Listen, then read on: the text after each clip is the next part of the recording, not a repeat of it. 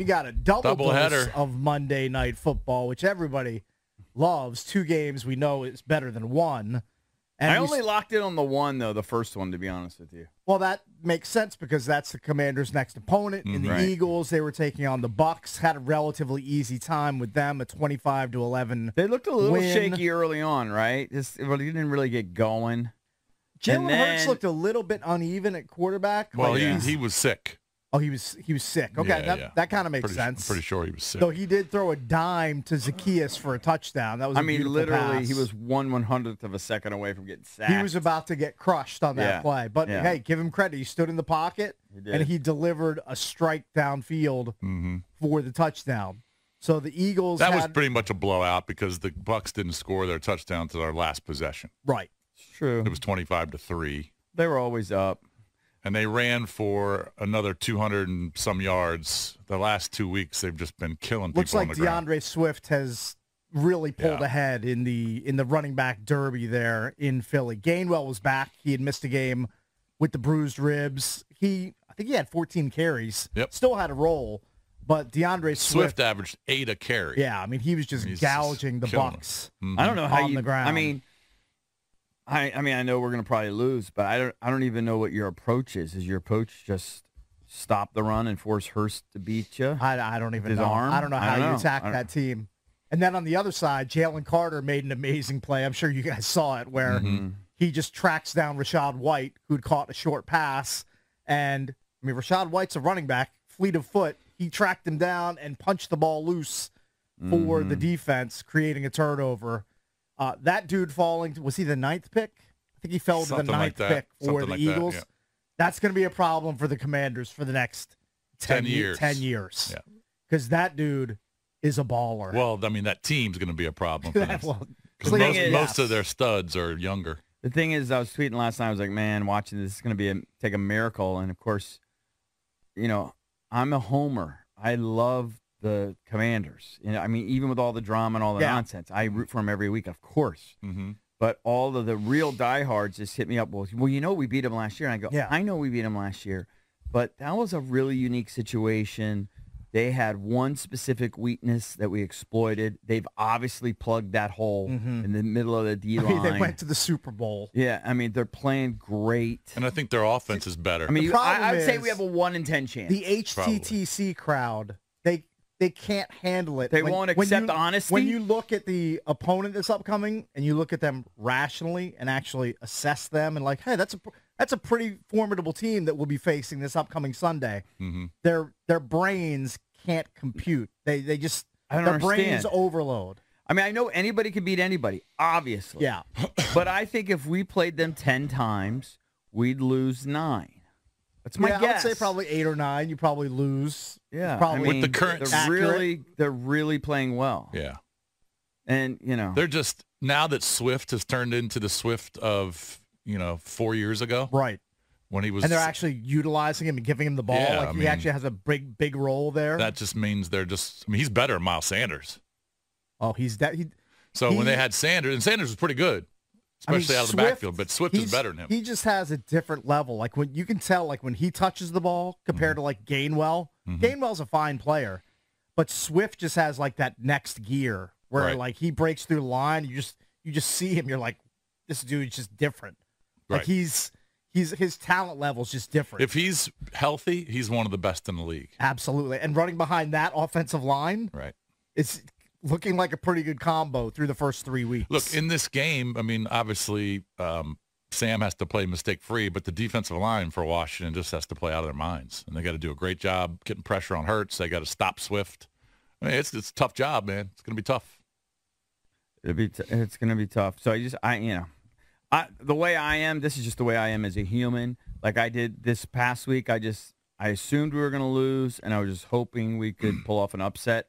So it didn't really bother me other than Hal playing so bad because I just knew that was just going to make the week tougher. But I'm going to do the same thing this week. I'm just going to assume we're going to lose, and hopefully they surprise me. And maybe we could steal it in the fourth quarter. Mm-hmm. And I know people don't like that attitude, but sorry. That's the only way I can deal with it. I can't go into this game and be fist pumping from the first play, get emotionally involved, only to be set up to be crushed. No, you're stabbed in my heart. You're establishing yourself, you're readying yourself. I'm preparing myself for probably a tough loss. Look, if Washington would have won Sunday and you beat Buffalo and then you approach this totally different. Sure, I would have more of confidence. Yeah.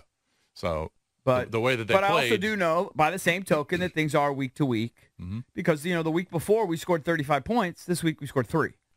You know, it's crazy how the league is. But you kind of react to what you did the week before. You do. And I do expect them to play better. But yeah, I mean, they'll score more than 3 points, I think.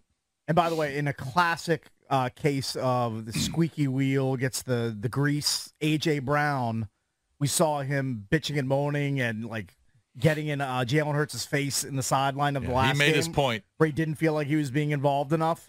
Well, he was targeted 14 times and had 9 grabs for 131 yards. They targeted him 9 more times than Devontae. Right. So, I mean, his voice is kind of loud in the locker room. Yep, definitely. And on the other side, Mike Evans had 5 for 60 and a touchdown. All he's doing is making himself more and more millions. Although he did drop a very catchable ball in the end zone, I thought. Sure, it happens. But he's still a stud. And he couldn't come to an agreement with the Bucs, I guess, before the season. So it looks like he's not in their plans, but somebody's going to pay that dude a ton of money. Why is he not in their plans? They just don't want to pay him. I guess they just feel like, he's too old. They probably feel like we're kind of in a rebuild at this point. You're not in our long-term plans for the next 3 or 4 years. Even though all he does is produce. It's what he does. I mean, he just goes out there and catches balls and touchdowns. Yeah. At 30 years old, he's got 84 touchdowns for them. Right. Well, he's a Hall of Famer. Yeah, he's legit. I mean, I think he's had 1,000 yards every single season of his career. But this is the other thing that kind of would disturb you from a Commander standpoint. I mean, Tampa only had 41 yards rushing. Right.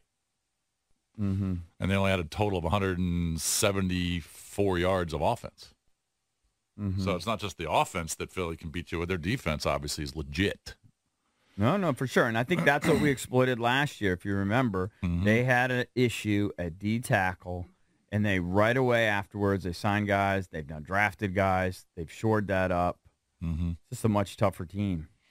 Going to take a minor miracle case. It would take a massive effort for the Commanders to win that one. Not only win it, but win it on the road in Philadelphia. Have to see if Sam Howell's got that bounce-back game in him. It's going to be interesting. Philadelphia, I saw the story yesterday that stadium is the most dangerous stadium in all of football. Oh, really? Because I thought I saw a story that said FedEx is one of the most dangerous stadiums. Well, I think, in what way? I think in terms of arrests, fights, that fights kind of inside stuff. the stadium? I thought it was probably arrests, but I didn't read the whole thing. I just saw the headline. It seems like, by the way, it's a weekly occurrence where there's a viral video now of just people losing wild fights at NFL games. Mm-hmm. And I guess people are stupid. When there are 50, 60, 70,000 people in a concentrated area, you're going to have some civil unrest at times.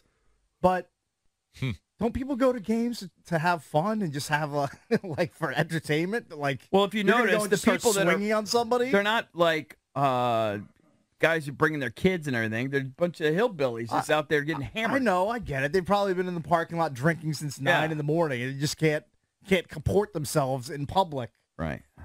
But man, it makes you think I'm pretty good in my basement watching on my 70-inch flat screen instead of being there and having just maniacs in your section 2 rows away trying to kill each other. Yeah, my buddy had a suite for the Bills game. Yeah. And he rented a big van and everything. He said, "You want to come on out? I'm going. Got the suite, right, fully catered." I said, "Yeah, I'm going to pass." Right. Even though that's the way to go. I mean, if you're going to watch a game, you get obviously you get a van or some sort of shuttle. Right.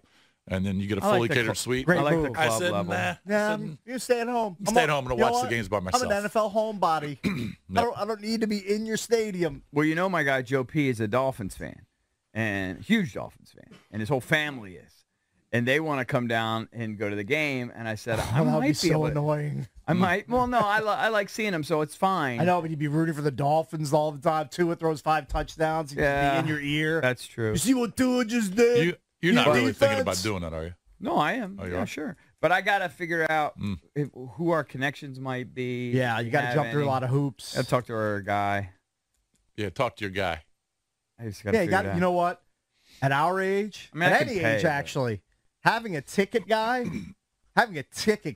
is like one of the best. It's probably the best hookup ever.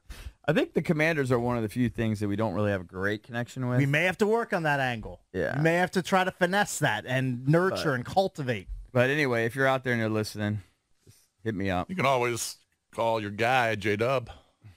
Which one's J-Dub? That is true. Call J-Dub. The team president. I'm not going to bother him. Now, that's an in case of emergency break glass. Yeah, That's like a last resort bit. I don't like doing that. But anyway, that's where you and I differ. That's where you would deploy that. Sure. That's one that I may go to this year.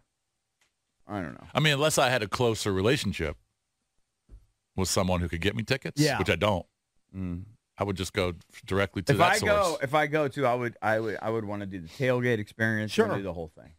I just wouldn't be a big fan of bringing somebody to the game that's going to be wearing the opposing team's laundry. It's just going to be drawing all sorts of attention to me. I've done it before. I took these guys to the Nats game. They're all wearing their Mets gear. Apparently, it doesn't faze you. You don't worry about those things. But they're the ones wearing it, not me. That'd be like drab T-shirt going to a Seahawks game and dragging along a Niners fan dressed in the Niners gear. You just wouldn't go over well. Maybe some people can't do it. And you cannot compare a Nats game to an NFL game. They're different crowds. I mean, you see on the internet every Monday morning about every brawl at a stadium but every honestly, Sunday. I've been to the FedEx with people. FedEx is pretty accommodating. Generally an accommodating crowd. They don't care. Now, you wouldn't do that in Philly. I just saw some dude in a Ravens jersey get his life beaten out of him. That is true. I saw that too, but I've also been to many games that they mostly just kind of tease you. It's not a serious thing. That's my experience. I don't think you're going to get into a fight. No, you have to be a willing participant most of the time. I think they mostly just tease you. It's mild, whatever. And trust me, if they want to fight Joe P, good luck. Have at it. Yeah. Guy's got like the state bench press record. I'm guessing if he was pushed to it, he would fight. I don't think he's averse to fighting. Right. Yeah. He'd be all about it. Yeah. But anyway, a feisty New York Italian. Yeah, he's going to fight. He's not. He has no problem with that. But I don't think. Yeah, I think it'll be mellow. I don't think it's going to be a big deal. Right. Not like there's a million. It's not some huge rivalry. There would be some casual ribbing, and then they would just be left at that. Now Philly's a different story. Right. The New York's a different story. Pretty mild here in DC. Yeah, we're a very accommodating fan base. Yeah. For the most part. But that's down the road. I don't even think about that yet. Yeah. Coming up on a Tuesday show here on the Junks, you got Doc Walker, host of the Burgundy and Gold post-game show here on 106.7 The Fan. He will join us coming up at 7:20. I'm sure he's got lots of thoughts on the beatdown administered by Buffalo this past weekend, and we'll look forward to the matchup with the Philadelphia Eagles